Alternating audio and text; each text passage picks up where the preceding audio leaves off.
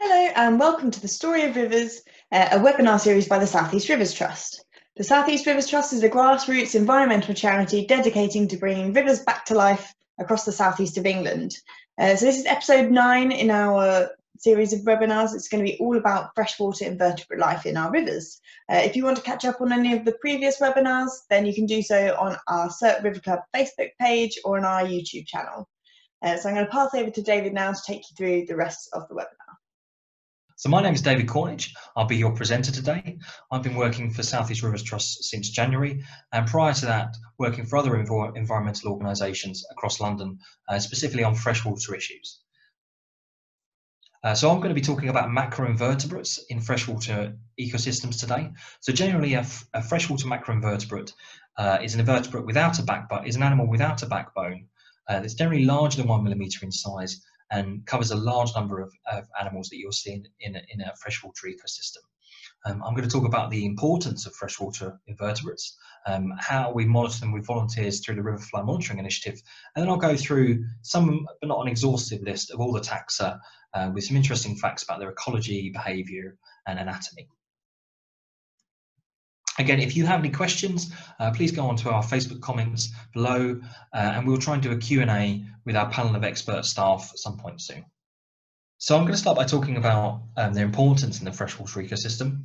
So they're a key group of species that support other taxa as a food source, as predators, and they also process nutrients that enter freshwater habitats in the form of sort of leaf litter and other organic particles.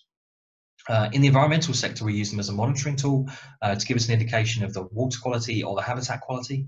This is because there are a large range of invertebrates that have evolved in different niches. So if they're present or not present in a certain habitat, that may indicate that certain minor habitats are missing. And also because they've evolved to be more or less resilient to certain changes in water quality, the presence or absence of certain species may indicate a heavily impacted water body. They're often overlooked by policy documents and by members of the public, or seen as pest species, especially midges and mosquitoes. However, they can actually be the predators of those pest species and keep them under control, and they are very beautiful. So if you see a beautiful demoiselle sort of flittering over a water body anytime during the summer, that's arguably a very beautiful image. And if you look at any sort of invertebrate under a microscope and just see the level of complexity, it can be stunning to behold. So I'll look at the River Flow Monitoring Initiative. This is a national programme that's been set up to monitor the state of our rivers across the UK. So our volunteers undertake monthly surveys that help give us an indication of the water quality across a catchment and also across various months. We record a subset of invertebrates such as cased and caseless caddisflies, various mayflies called olives, blue-winged olives, flat-bodied mayflies and mayflies. We also look at stoneflies and freshwater shrimp. South East Rivers Trust coordinate this project on the Beverley Brook, the Wandle and the Hogsmill, and if you want to get involved in the future, then you can go onto the Get Involved tab on our website and sign up. There are also other volunteering opportunities there as well. So when we talk about invertebrates, we often talk about their life cycles, and this is important because we need to discuss metamorphosis. So generally invertebrates are split into species that undertake hemimetabolism or holometabolism. So hemimetabolism is known as incomplete metamorphosis. This is the process whereby once an invertebrate is hatched from an egg, it exists as a nymph, and this nymph generally gets larger and more developed over time, over several morts, with certain features becoming more distinct. And then once it's ready to mature into an adult, it will do so through various means. Holometabolism involves an extra step in which between the larval stages of the invertebrate and the adult stages of the invertebrate, there is a pupal stage whereby the invertebrate goes through a dramatic change in its features. This is most commonly known as the chrysalis, commonly known by the chrysalis in butterflies, but many other invertebrates undertake some form of pupation. So when we talk about invertebrates in freshwater ecosystems, we also talk about functional feeding groups. This is the means by which invertebrates consume their food. So we start off with scrapers and grazers. These species feed on a biofilm of algae and protozoans of bacteria and other organisms that exist on surfaces within the freshwater ecosystem. Shredders, which will shred coarse organic material until it becomes digestible, collectors which will actively move through a habitat to find organic material to consume, and filterers which will filter water and filter material and food items through the water table. And then predators will actively hunt and consume those other individuals. And this is important because these functional feeding groups vary depending on the type of habitat in the freshwater ecosystem, the sort of habitat in the terrestrial areas surrounding a freshwater ecosystem, and they can actually change depending on depending on where you are in a river. So I'll start talking about the various invertebrates you find in a freshwater habitat by talking about the insects, and specifically dragonflies and damselflies. These are two relatively sort of related groups of insects, known as Anisoptera for dragonflies and Zygoptera for damselflies. They all have an extendable lower jaw known as a labium, which they use to catch prey. They all have generally short antennae and quite large eyes. They go through incomplete metamorphosis, so as the nymph develops, it has two wing buds, which will grow larger, and the eyes will develop. They're mainly ambush predators, and you'll actually sometimes see dragonfly nymphs ejecting water through their abdomen in a sort of jet propulsion, and on some occasions they can actually hover in the water column as they pick off food items. So dragonflies are generally broader, and some species are shorter and stouter. And they all have anal spines at the end of their abdomen. The Zygoptera are generally thinner, tend to be smaller than most dragonflies, and they have three plate-like external gills known as caudal lamellae on the end of their abdomen. Now I'm going to talk about mayflies. The nymphs of these insects have medium-length antennae, external gills, and three tail-like appendages at the end of their abdomen known as cerci. They go through incomplete metamorphosis, so the nymph grows larger over time, and they only have a single wing bud, which will develop as the nymph matures. Once the nymph is ready to mature into an adult, they will mature from the water surface directly, and that will emerge as a sort of immature version of an adult known as the margot, and then there's a final molt until the mayfly becomes a full adult.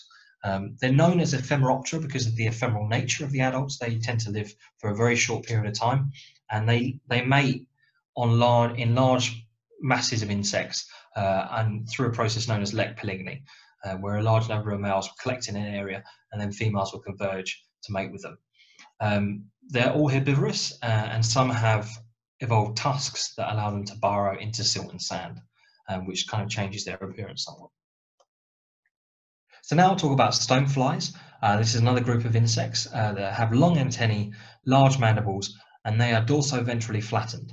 So that means that the back, they are flattened sort of between the back and the belly, and their legs tend to splay out to the side.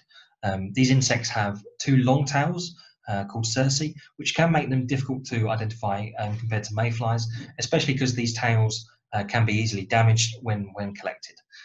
They also go through incomplete metamorphosis, and the nymphs of these insects will actually crawl onto the bank of a water body to develop, which can actually make them quite prone to be predated on by fish as they sort of collect on the edge of a pond or a lake or a river.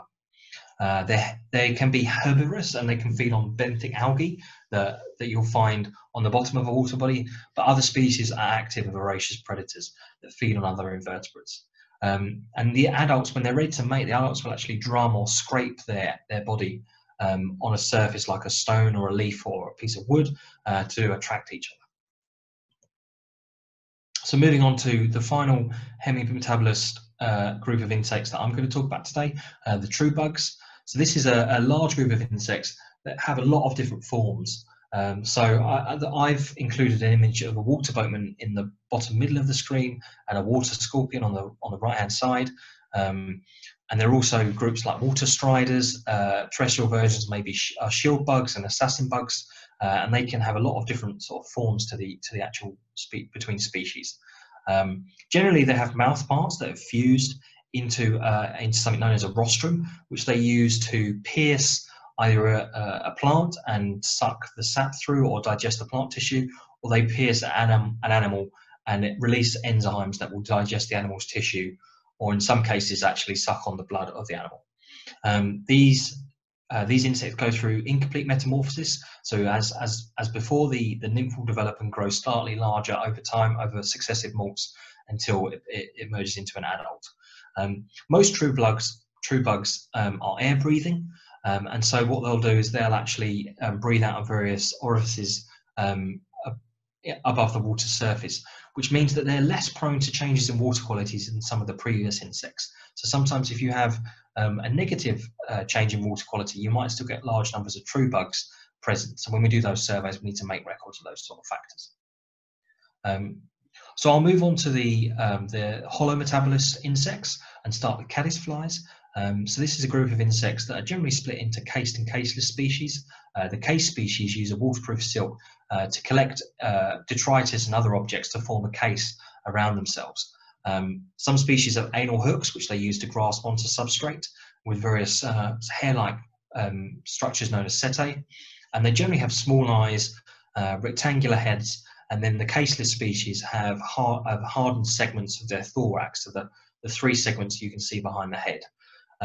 They go through complete metamorphosis, so the cased individuals will actually use the case as a cocoon, so they'll complete the case and actually metamorphosize within the case, and during that process they'll undulate their body so water can still move throughout their case and they still get enough oxygen. There are a variety of feeding styles. Some are more active feeders, but some spin sort of silken nets that they sort of splay into the water column until food items are captured by those nets. And interestingly enough, the larvae that live in running water bodies will often use heavier components in their cases to increase their weight and actually make it harder for them to be pushed down a flowing water body. So next I'm going to talk about beetles. This group of insects have a very large variety of forms, but generally the larvae have a hard and distinct head, and the adults have a hardened forewing known as an elytra. These insects go through complete metamorphosis, some fully aquatic, some others not, and almost all pupate terrestrially, even if they have an aquatic larval and adult stage. They fit a variety of niches, from active predators to algae grazers and detritivores. Some interesting facts include the fact that the whirligig beetle, which you'll often see skimming along the surface of water bodies in the UK, have horizontally separated eyes, so they can see above and below water at the same time without any significant distortion. And other groups of adult beetles will actually form small bubbles of air around their bodies that they can breathe through. So next I'll talk about true flies. This is a very large group of insects that have many forms. So they're known as sort of phantom midges or mosquitoes or black flies or horseflies or non-biting midges. Generally they are adipose and have no jointed legs, although some have prolegs which are present. Sometimes they have distinct heads, others less so, and others that will retract into their bodies. They all go through complete metamorphosis. So in the illustration below you can see two versions of pupae of these insects that will sit in the water column and pupate and develop into adults. Chironomid midges sometimes have a hemoglobin-like molecule in their blood, and we call them bloodworms, which makes them more able to deal with lower levels of dissolved oxygen in the water column, which means that if you have an environment which is quite heavily impacted by human activity, sometimes you'll find very large numbers of true flies with the absence of other species. And all adults of true flies have one pair of wings, and the other pair has sort of evolved into a gyroscopic balancer, which makes them excellent flies. So next I'll talk about crustaceans. Again, this is a very, very large group of invertebrates, and I only have time to talk about them on one slide. Some of their forms include freshwater shrimps or the amphipods, the isopods like the water hoglouse, or the decapods like crayfish, freshwater crayfish. And this also includes sort of fleas and copepods and other crustaceans. Many undergo metamorphosis and all develop through a larval stage called anorpolis, which has sort of two appendages on the head, which helps with locomotion and moving. And actually, many larval stages of crustaceans look dramatically different from one another, and so several stages of the crab development were in the past mistaken for completely different species. Many are predators, but others are keystone species like fleas and copepods, which will exist in the water column in very, very large quantities. So we go on to leeches now, which are segmented worms that contain a hydrostatic skeleton, which is essentially a series of fluid-filled chambers that alter shape as the fluid moves around the body. They have oral and caudal suckers, which allow them to move across surfaces, and they will free swim. The oral suckers generally have 3 jaws that sort of are shaped like a Y, and for those parasitic species that sort of feed on the blood of an animal, then they'll make quite an obvious and distinct incision in the animal's skin or on the animal's outer body. They're all hermaphrodites, but must mate sexually. So once they've mated, they'll use a cocoon to enclose and shelter their eggs. Some species will actually entwine themselves around this cocoon to protect it. And then in some cases, the newly emerged juvenile leeches will actually form a small creche on the adult leech until they're ready to move on to a host or exist further in the environment. So yes, they sometimes feed on mollusks, and others parasitize wildfowl, fish, or aquatic mammals. So I'll move on to free-living flatworms, Trichlodina. This is a group of non-segmented worms that you'll find in many freshwater bodies, often much smaller than leeches. They generally have eye spots known as ocelli on the end of their heads. These can be in different patterns or slightly different colours, and they're just basic means by which they can detect changes in light quantities reaching their heads. They move across a bed of mucus on small hair-like structures known as cilia. They're omnivorous and use a sort of a basic pharynx to consume food. They can reproduce asexually and sexually, and sometimes this changes in certain species depending on the temperature of the environment that they're in. Those individuals that mate sexually develop eggs inside their body in capsules, and then they shed those capsules once they're ready to hatch. And then those that develop asexually will actually split from head to tail, and then two individuals will grow from those 2 separate halves. So finally, I'm going to talk about mollusks. This group is generally split into bivalves and gastropods. Gastropods include sort of snails, whelks, slugs, and limpets, and then the bivalves include clams, mussels, oysters, and cockles, as well as other groups. They all have a large muscular foot, which is used for locomotion in gastropods and is used generally for digging in bivalves. And so gastropods have a single large shell that sits on their back that they can then retract themselves into for protection. Bivalves have a shell that has been split into 2 valves, which is connected by a elasticated hinge of protein. And some gastropods have operculums that act as lids on the face of their shells, which they can use for protection and we can use for identification. Many species are detritivores, others graze algae and diatoms from surfaces in the freshwater environment. Some bivalves are filter feeders, and others will parasitize fish by attaching to their gills, for example. Some mollusks have gills, others have lungs and breathe air, and some have both, which again, like many others that are quite capable of breathing air, other species that are quite capable of breathing air means they're more resilient to changes in water quality in a freshwater environment. And then some aquatic snails can, interestingly enough, actually crawl along the underside of the surface of a water body using the water's tension, and that is sometimes how they move around the environment. So that's as much as I'm going to talk about with freshwater invertebrates today. Thank you very much. If you have any questions, then please type them below because they'll help shape our future webinars, and we can do Q&A sessions in the future. Thank you very much. Brilliant. Thanks, David. Next time on the Story of Rivers, we're going to be looking at water resource management. So where the water that comes out of our tap comes from and how we can make sure that there's enough for both people and wildlife. I hope you've enjoyed this episode of the Story of Rivers. We will see you again soon.